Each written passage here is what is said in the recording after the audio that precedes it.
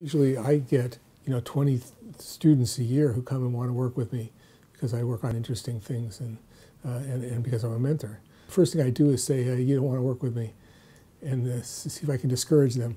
And then if they come back, then I see whether they come back and do the work that I asked them to do. And she was eager and anxious and involved from the beginning. This was as a freshman. And so she turned out to be just terrific. Again, I need somebody who's dependable, responsible, but passionate is the most important thing. This work is very, very important from a historical standpoint, but it also leads to action. And so there's no such thing as a bystander.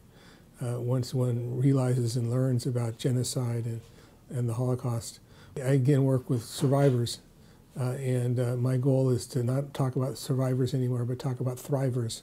Their memories don't go away, but I want them to remember without reliving, so they're not constantly living in the past.